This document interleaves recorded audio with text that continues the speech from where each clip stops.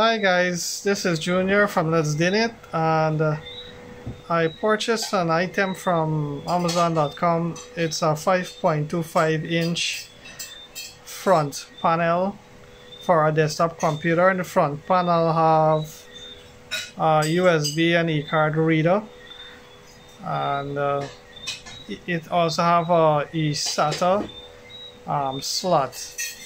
The reason why I purchased the front panel with those slots is because my front panel, the microphone and the speaker jack isn't working properly, so I decided to purchase the front panel, and I'll show you how to install it. But before we go into it, the installation process, let's unbox or open the package and see what's inside.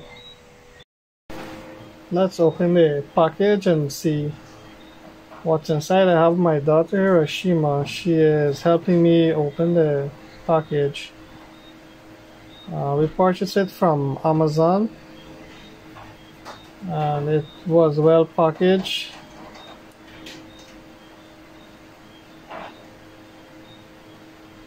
She's opening the box here. So this is in plastic, and we're gonna take off the plastic now from it and just see what's inside.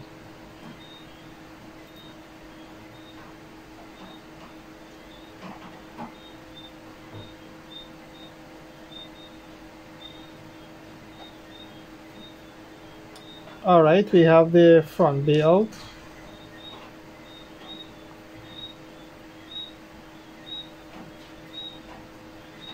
It's a 5.25 inch. This is the front of the panel, and these are the connectors.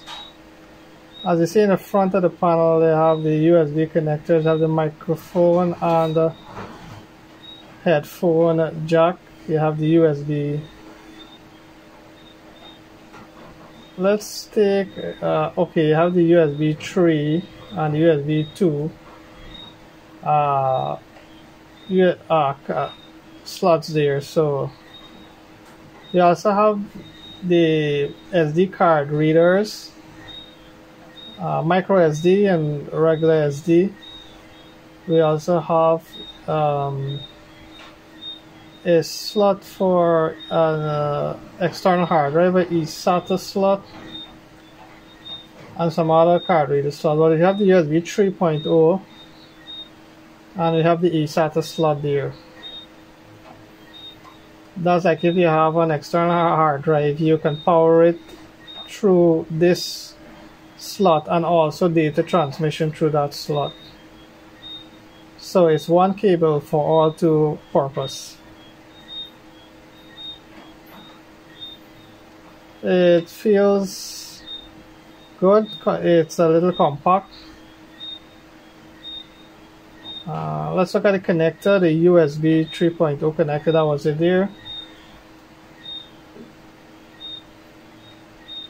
Let's see here. Yeah, this is a USB 3.0 connector. So you'll have to check your motherboard, see if it has that slot for the USB 3.0 on it. We already have, this here is some other connectors. We have these two here are the AC connector and the HD audio connector, AC97 and the HD audio. Some motherboards will have the AC97 connector and the HD audio connector. But let's look at this connector here. This connector is the SATA connector, and all of the cables are connected into the panel there. Now let's take a look at the front again. It looks, it's an aluminum material that is made with. That's what's all in the box there. So we're gonna look at how to install this. Also the screws, look at the screws there. both sides you need to get your own screws. It doesn't come with screw, so you'll need to get your own screws to install this in your desktop. Alright, so I'm gonna put this in my computer slot, the 5.25 inch bay. This is a 5.25 inch bay at the top here. I'm gonna put this front panel in there. I already pushed through the wire. Yes, the wire there. So I'm gonna put this in here now. Try to see how well I can fit it. So it's in there. I powered off my computer. I plugged out the power cable at the back. I don't want to damage anything there, nor get any an electric shock or so. So everything is powered off. Guys, please excuse the computer is a little dusty. I haven't got a chance to clean it. I work a lot.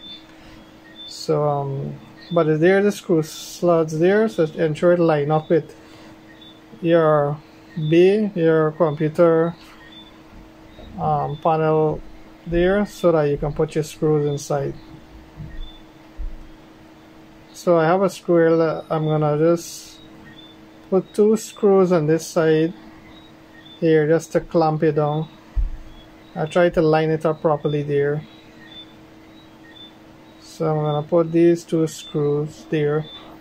Actually, I got these 2 screws from my old CD-ROM drive.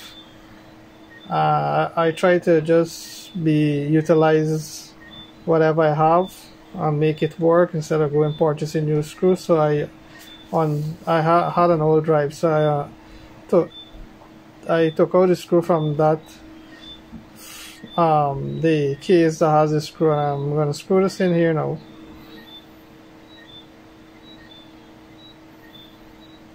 Give it a nice tight grip.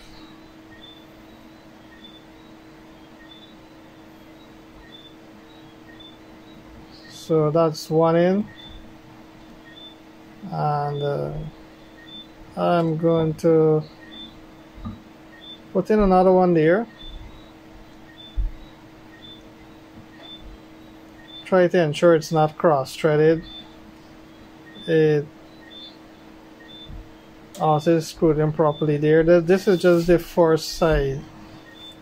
So I also have to do this for the other side. Turn the computer over to the other side and put screws there also. Okay guys, so we've installed the front panel here. So you see the USB 2.0, USB 3, microphone, speaker. You have the card slot here. Now I want to show you the connectors that is connected with this front panel here. These are the connectors here, and let's go it over again. We have the USB 3.0 connector. You gotta plug this in to your motherboard. You have the E-Sata connector, which is for the E-Sata port, which is here, E-Sata. This USB connector, as I said before, I didn't get to mention this, is for the USB ports. This here USB 2.0 is for these USB 2.0 ports. And we have another connector. Let me get it here.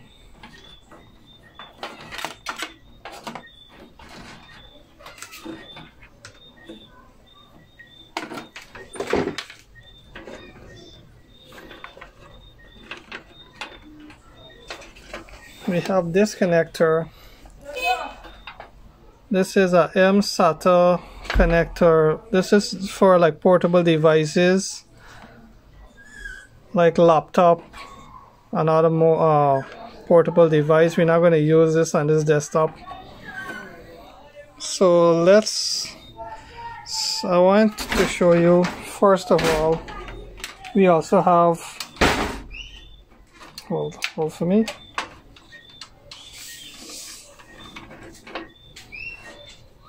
I'm looking for the AC97 and the HD audio connectors.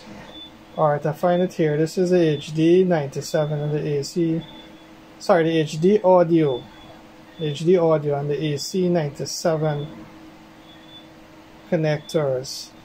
These connectors would normally be responsible for the microphone and the speaker jack there. So you only have to plug in one of them depending on your motherboard. If your motherboard has an AC97 slot, you plug it in. If it has an HD audio, you can plug it in. The HD audio is a much more modernized connector. Both of them is responsible for the same thing. The HD audio, my motherboard has connection for that, but not the AC97. So I'm going to ignore the AC97. Plug this in now.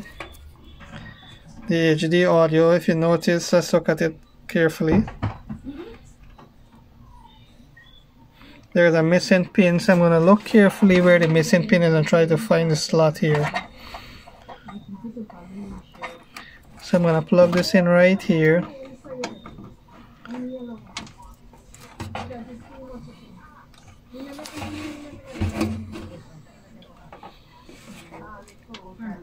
This is Mark F audio here, meaning front audio, and I'm plugged the HD audio there.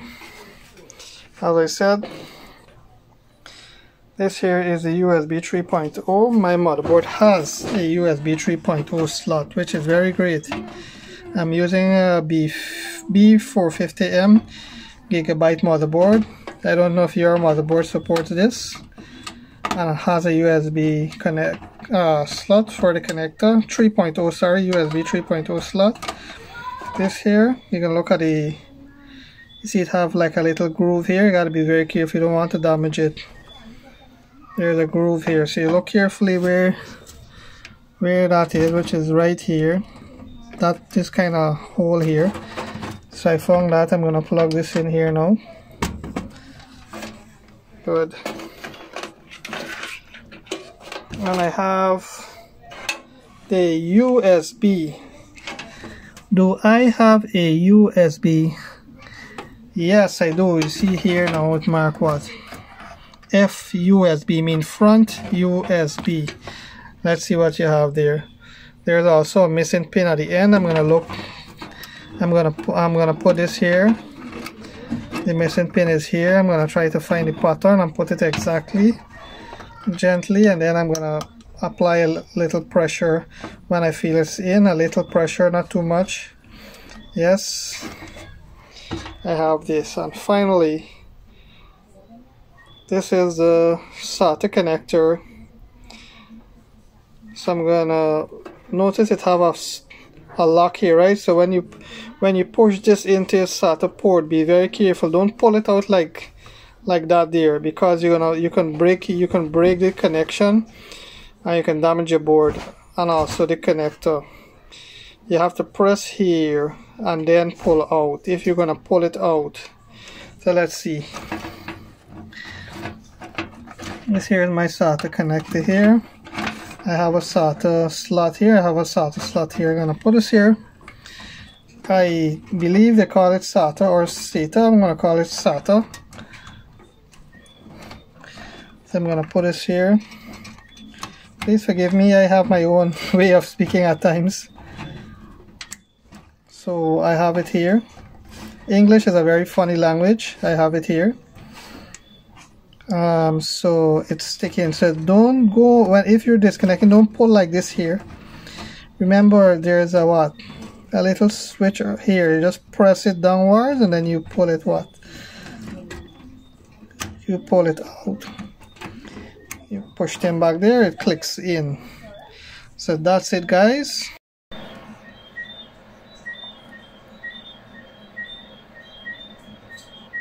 So let's try inserting a micro SD card into the micro SD slot you gotta be careful, right? You have to find the socket for here, because you don't want to, there's a little space between the socket and the, yes, so ensure you place it gently inside. Good. So now it pops up there. The SIM card is the SD card name W_10 Pro_X6 A drive. So we have that there. Let's try taking this out and let's try inserting the flash drive into a USB 3.0 slot. So we're gonna insert a flash drive there.